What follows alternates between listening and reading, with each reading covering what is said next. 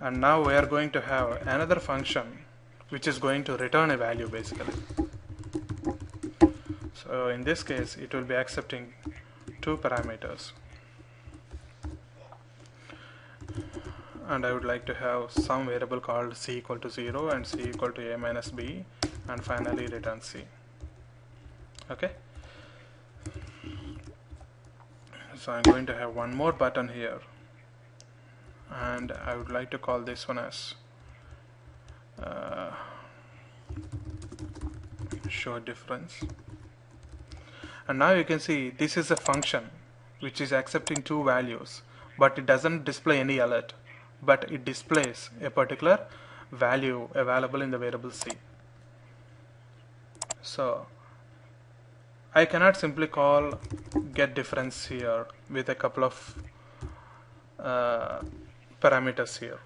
Why? Because this is going to be returned, so it has to be caught into a variable or at least get it alerted. So for that purpose I will be using an alert statement directly inside this one, and I will call something like difference equal to get difference, which is going to be returning a numeric value, and I convert this one to string again, and finally close the alert.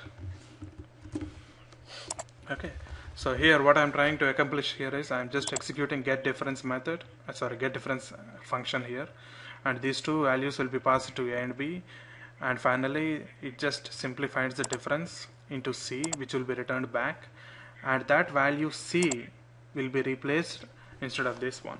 So we can simply say c.toString. So c will be converted to a string value, and finally that will be concatenated to difference, and it will be finally alerted. So let me check this one too. And now you can see I got -10. So 10 minus 20 becomes -10.